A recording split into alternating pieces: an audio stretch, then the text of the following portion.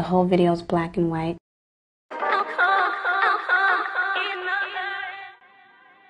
I love black and white videos.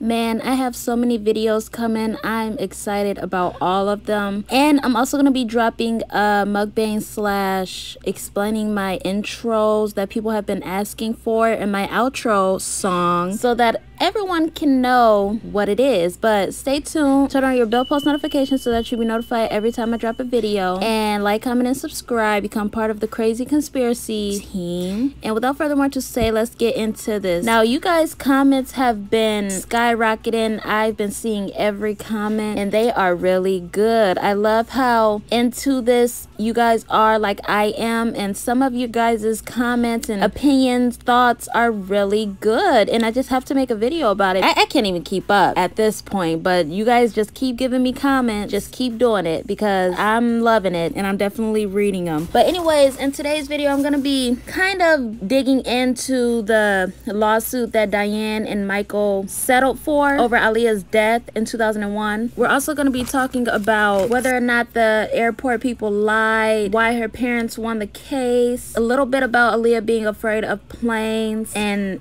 no way would she have gotten on it, her brother and boyfriend, the Lenny Kravitz plane that he sent for Aaliyah, and about Damon and what he knew but did not tell Aaliyah about. Yeah, let's just get into this. Now, I often heard about Diane winning a lawsuit against the airport and such, but I never really looked into that because I know it's just bullcrap, and we all know that it wasn't the airport's fault. This was a mission for a group of people, I believe, who wanted to kill Aaliyah. I also want to say, too, that suing the airport was the Haughtons' only choice. What else could they do? I mean, if they would have tried to argue that her death was suspicious and that she was murdered, they would have to bring some hard proof, which there wasn't any. And that would be some strong accusations because there's literally no proof. I mean, all of this took place in the Bahamas. Even if they wanted to, they'd be going up against the Bahamas, and there's no telling what those people are capable of if they're willing to cover it up, which clearly it got covered up somehow. It just wouldn't make sense for Diane to do that, so the only thing she could have done is sue,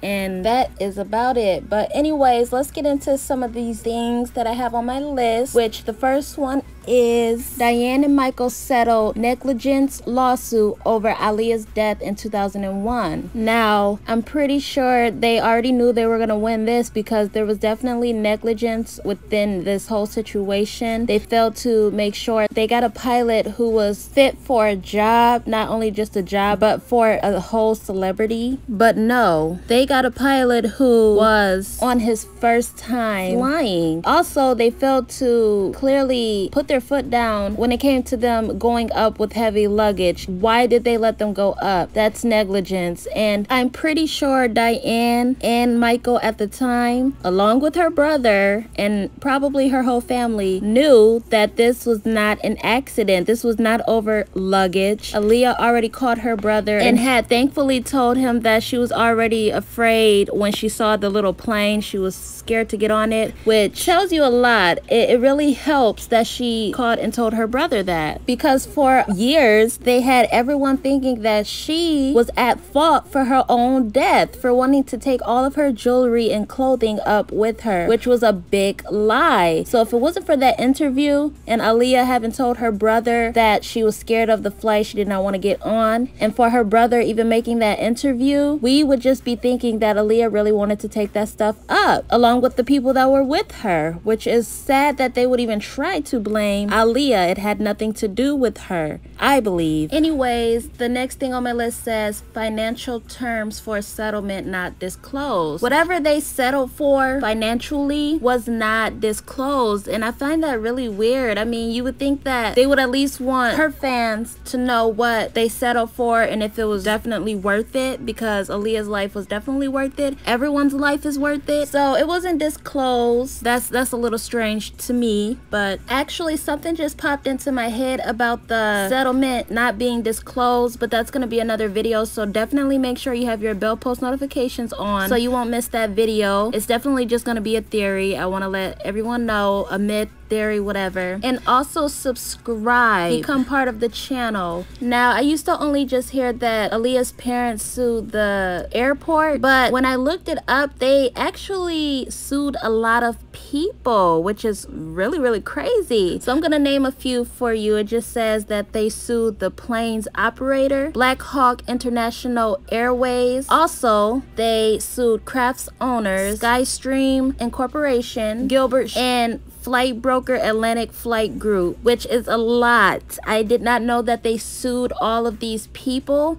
That is crazy, really crazy. And I mean, it had to be something more than this for them to settle, but I mean, this is really a lot, and I'm glad that they got a little bit of justice, although this is not even half of it, if you will. This is just the beginning of what probably took place with Aaliyah. So it also says that the investigators believed that the overweight luggage was the reason why it went down. It was over 700 pounds. Now, I find that so hard to believe. I mean, why can't they answer the simple question of why would Aaliyah still want to take her things, being scared to get on that flight? Like, why can't they answer that? And of course, it also said that Black Hawk lacked permission to operate commercial flights from the Bahamas. There's no wonder why she sued all these people and she won, because there was so many things that they lacked. And it's not just Aaliyah. They should be cautious with every single person. You know, people trust them to handle their lives basically for some hours, and they should make sure that everything is cool. But with Aaliyah, something just was not right. I just cannot put my finger on it though, but definitely Black Hawk lacked at everything, every aspect, or Aaliyah would still be here. The attorneys for Diane and Michael Haughton filed notice in federal court to say the case has been settled / agreement to keep details confidential. I see something wrong with this in so many ways. I would definitely want if I had a famous daughter and she died mysteriously, I would definitely want her fans to know what went on, what we got in return. You know, let them in a little bit, but something is being held back. Someone paid Diane and Michael really good, or their attorneys worked something out, or maybe just told them to just stay quiet, or they were gonna be next. There's nothing they can do. Would have been a big fight if they would have said anything else happened to her, but all they could really do is sue the airport and whatnot. You know, it's not like she can sue the Illuminati. I don't think anyone has ever tried that. I don't think they probably want to. But everything was confidential, meaning private / secret, intended to be kept a secret. So what was so sacred about what they closed on?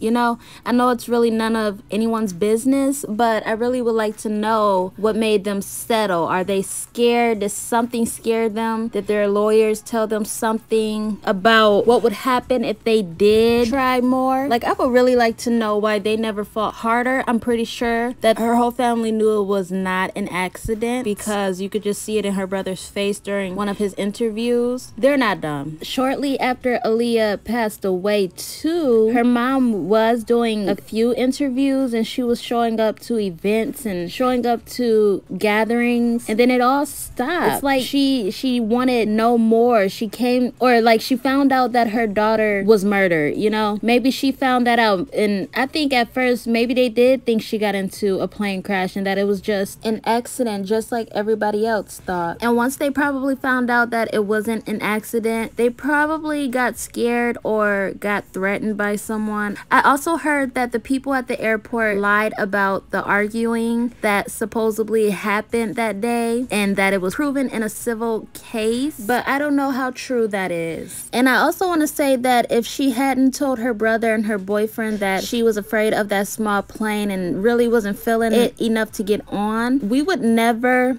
have this big mystery, this suspicion surrounding her death. So that helps a lot. That's like a piece to our puzzle, because no one's trying to figure this out that's in law. They don't want it to be solved, but we know differently. I also have a question for anyone who was ever around her during that time. The question is, did she ever even hear about the plane that Lenny Kravitz sent for her? Because clearly not. If it was easy for Hype to just take it like that, it just had to not have been ran through Aaliyah. I think that if she would have known that Lenny Kravitz was sending her his plane, things would have been differently, to say the least. I also just noticed that Damon Dash knew about the plane that Lenny Kravitz sent for Aaliyah, but did he not tell Aaliyah like ahead of time? Like, what is going on? That's why I think Damon has something to do with it, because Damon is just pointing fingers and calling people out, and I'm just like, you were her girlfriend. You couldn't send your own girlfriend a private plane.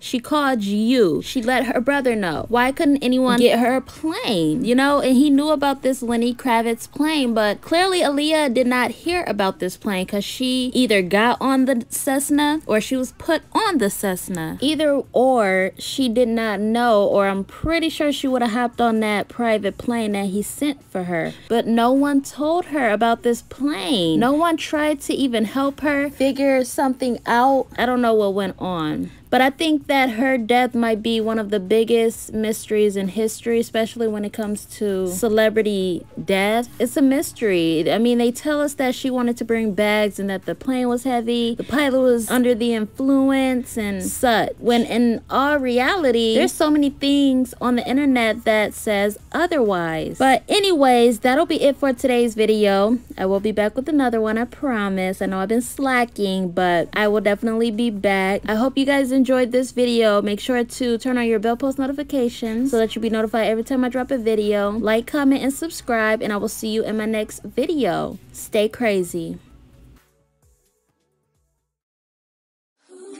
Do you remember that one night when we fell in love? What we had felt so right, 'cause we had trust. Now we're drowning in our lives. I know we're broken up, you know the feelings deep inside. So what? You, what we've been through.